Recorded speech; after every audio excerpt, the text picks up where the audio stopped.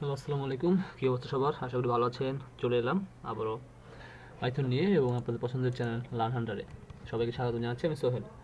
তো চলুন শুরু করা যাক। এবং আজকে আমরা যেটা নিয়ে আলোচনা করবো সেটা হচ্ছে পাইথনের ইফ এলস স্টেটমেন্ট। তো আমরা নর্মালি পাইথন আইএলডিতে কাজ করি। তো আজকে সবসময় আইডিয়ালিতে কাজ না করে আজকে ডিরেক্টলি আমরা সাবলেম টেক্সটে কাজ করতে পারি।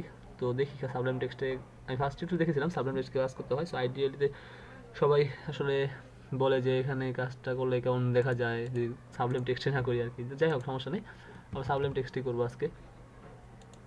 তো আজকে সাবলেম টেক্সট করি, নেক্সট আবার আইডিয়াল দিতে করবো, দুটো মিলেই করবো আর কি, দুদিকে শেখা দরকার।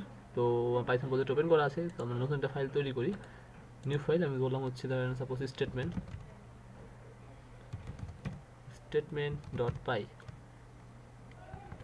সো স্টেটমেন্ট ডট পাই আমি সেভ করলাম পাইথনের ফাইল হিসেবে। নাও এটা সেভ হয়ে গেছে। এখন আমরা পাইথনে কোড করব। সো পাইথনে ফার্স্ট অফ অল বলে নিই, আমরা ইফ এলস নিয়ে কাজ করবো। ইফ এলস এবং এলস ইফ যাই হোক না কেন সবগুলো কাজ করবো, তাই না? তো ওপরে মনে আছে আমরা নর্মালি যখন পিসিতে করি ইফ লিখি এবং তাদের ফার্স্ট ব্র্যাকেট দেয়, তাই না? বাট রুবি অ্যান্ড পাইথন অনেকটা সেম, আপনার কোনো ফার্স্ট ব্র্যাকেট দিতে হবে না, জাস্ট আপনি ইফ লেখেন। আচ্ছা, একটা ভ্যারিয়েবল নেই, সাপোজ আমি একটা ভ্যারিয়েবল নিলাম, কী ভ্যারিয়েবল নিলাম? চেয়ার। আমি বললাম একটা চেয়ার, যার প্রাইস হচ্ছে 200 টাকা, ঠিক আছে? এবং সেই বিবরণ দেওয়া লাগবে না, এটা ভালো করে জানেন, কারণ এটা পাইথন, এটা পিএসপি না। সো আমি বললাম একটা চেয়ার একটা ভেরিয়েবল নিলাম এবং যার নাম 200 টাকা। এখন ইফ স্টেটমেন্ট বললাম এবং দেখেন বলে দিছে, এখানে কিন্তু বলে দিছে। সো আপনার ইফটা এভাবে ইউজ করতে হয়। এখন এইখানে আমরা যখন ইফের লাস্টে সেমিকোলন দিলাম, বাট এখানে হয় ক্লোন।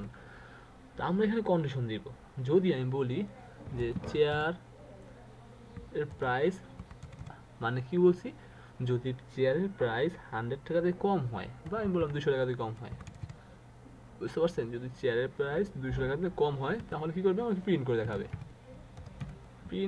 কি সেটা আমার ইচ্ছা অনুযায়ী প্রিন্ট করবো।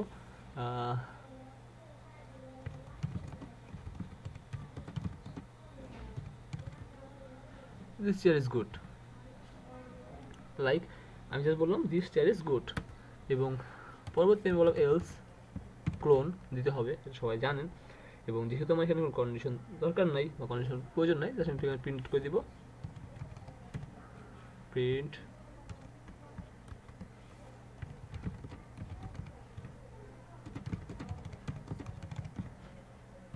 ফাইন।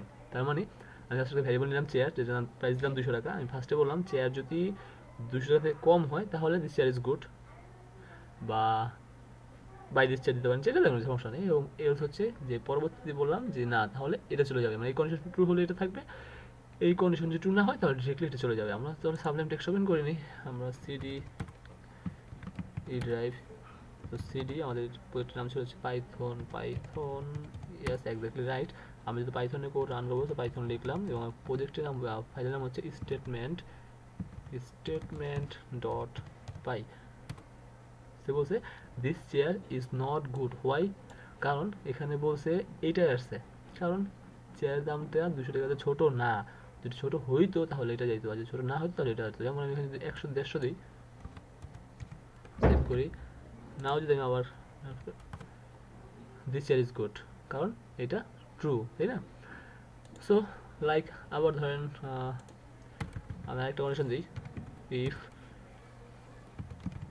চেয়ার ইকুয়াল 200 হয়,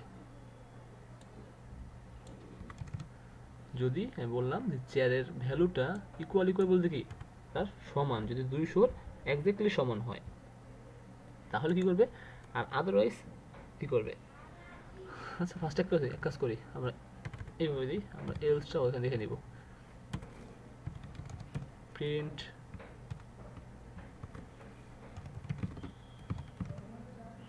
চেয়ার ইজ নট গুড। তো আমরা ইফটা ইউজ করলাম এবং আমরা এখন যদি দেখবো সেটা এলস ইফ, তাই না? আমরা ইফ এলস ইফ, তো আমরা নর্মালি এলস ইফ লিখে এইভাবে, বাট এটা কিওয়ার্ড আসছে না, বাট পাইথন লিখতে হয় এলিফ মানে বলতে না এটা আপনার পাইথনের কিওয়ার্ড। এবং আপনি যেহেতু অবশ্যই কন্ডিশন আছে এলিফে, আমি বললাম যে চেয়ার ইকুয়াল যদি 200 হয়, ক্লোন ইউজ করতে হবে, ভালো করে জানেন। তো প্রিন্ট করবে কি, প্রিন্ট করবে this chair is good,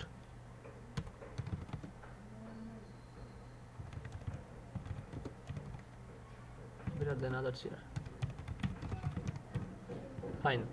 Now final যে আমাদের if, elif এবং আরেকটা যে বাকি আছে সেটা হচ্ছে else, এবং জাস্ট প্রিন্ট আউট করে দিবে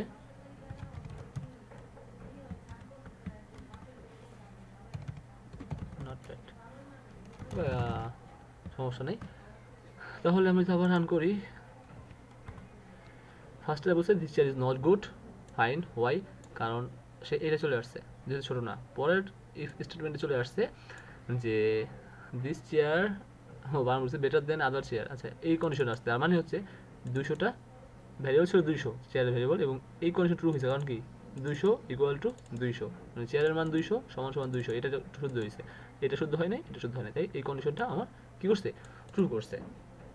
সো এটা ছিল আপনার ইফ এবং এলস। এখানে আমি একটা মেথড নিয়ে যদি একটা সিম্পল মেথড তৈরি করি আমাদের ওন মেথড, তাহলে হয়তো সুবিধা হবে। করবো, সময় আছে? হ্যাঁ চলুন দেখিনি, সমস্যা নেই, দেখা যাক কী হয়। So first of all suppose আমি আপনাকে বলবো যে একটা মেথড ডিফাইন করে নেবো আমরা নিজে নিজেই, আমরা আগেবার যেটা দেখেছিলাম সেরকম। মেথডটা লাইক কীরকম হতে পারে, কী বানানো যায়।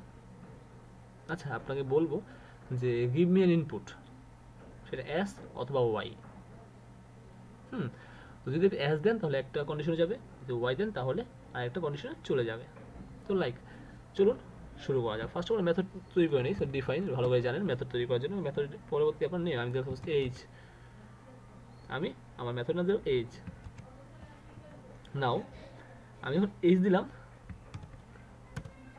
এবং পরবর্তীতে আমি আপনাকে ইনপুট দেওয়ার জন্য ব্যবস্থা করে দেবো, তাই না? আমি বললাম যে ইনপুট, এবং ইনপুট দেওয়ার যে ব্যবস্থা করে দিব সেটা আপনি ভালো করে জানেন, সেটা আমি আগে দেখেছি, এবং সেখানে আমি স্ট্রিং পাস করাই। এবং ফার্স্ট অফ অল আমি আপনাকে কি বলা যায়, গিভ মি দ্য, আচ্ছা সেকেন্ড আর মিনিটে ইউজ করি, গিভ মি দ্য সেকেন্ড দিই। ফার্স্ট অফ অল এটার মধ্যে দিলাম এস, অথবা আপনি সেকেন্ড যদি না দেন or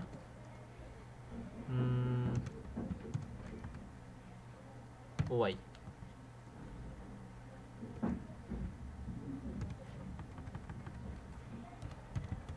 here's y, তার মানে আপনাকে ইনপুট বক্স করে দিলাম যে give me the second S or Y, আমরা ভ্যারিয়েবল রাখলাম, এটা একটা ভ্যারিয়েবল রাখবো, সেটা হচ্ছে গিয়ে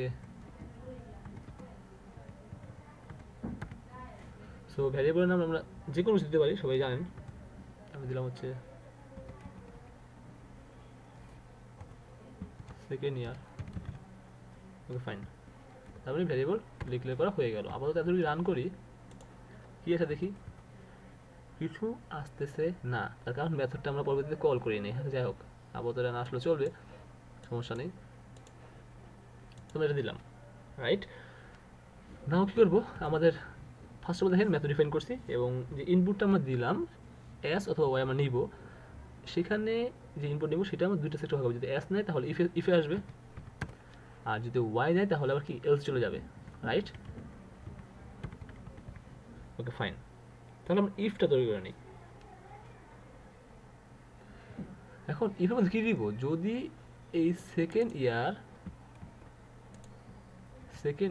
ইকুয়াল কোনটা হবে, এক্স্যাক্টলি রাইট, যেহেতু আমরা ইনপুট একটা স্ট্রিং রিটার্ন করে, আমি বলে দিলাম যে এস হয়, বুঝতে পারছেন? যদি ইফ সেকেন্ড ইয়ার, কারণ এইখান থেকে ইনপুট তো স্ট্রিং রিড করবে, তাই না? রিটার্ন তো স্ট্রিংই করে, আমরা জানি। যদি এস হয় তাহলে সে আমাকে ধরেন প্রিন্ট করবে হচ্ছে গিয়ে ইউ সিলেক্ট এস, আপাতত রূপ রাখি, ঠিক আছে? আপাতত রূপে রাখি। আর যদি এল ইফ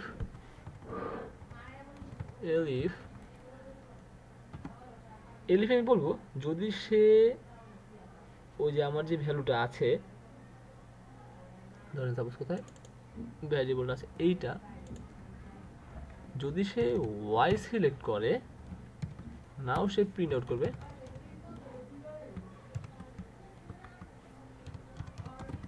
সিলেক্টেড ওয়াই। তো মেথডের মাধ্যমে এটা করে থাকি, তাই না? তো লাস্ট আমরা কি করতে হবে, আমাদের যে মেথডটা সেটা আমাদের কল করতে হবে। তো আমি মেথডটা কল করে দিই। আমার মেথডের নাম ছিল কি এইচ। ওকে ফাইন, নাও আমি সেভ দিলাম এবং এই প্রোগ্রাম রান করি। line 7 second year from y unit does not match any other.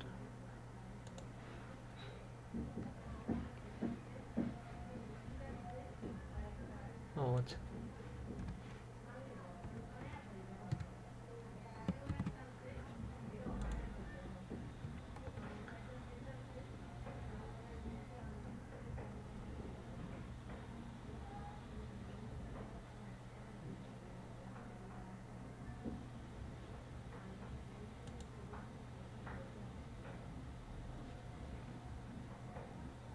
string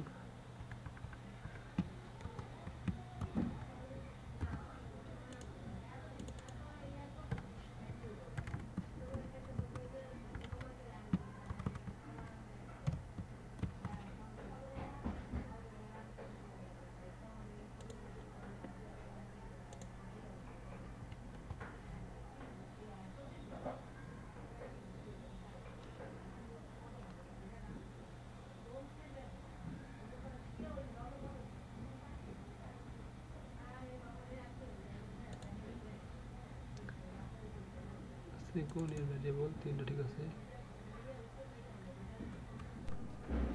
আচ্ছা এটা আমরা পাইথন আইএলডি ওপেন করে দেখি।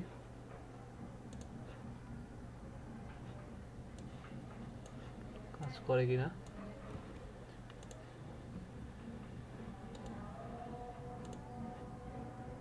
ও আচ্ছা, মেথডটা পরবর্তীতে পায় নাই, মানে এই সিনট্যাক্সের মধ্যে পাইছে, পরবর্তীতে ডিক্লেয়ার হয় নাই, এই জন্য হয়তো বা পাচ্ছে না। যাই হোক, আমি দেখে ইন্টারপ্রেস করি, এই যে এখন চলে আসছে। এখন এই মেথডটা কল করব। আচ্ছা আচ্ছা, এখানে ওই প্রবলেমটা ওখানে হয়েছে। নাও ইন্টারপ্রেস করি, সে বলছে গিভ বি দ্য এস অথবা ওয়াই। আমি দিলাম হচ্ছে ওয়াই, সে আমাকে বললো ইউ সিলেক্টেড ওয়াই। আমি বললাম যে আবার, ও এখানে মেথডটা আবার ভুল করছি।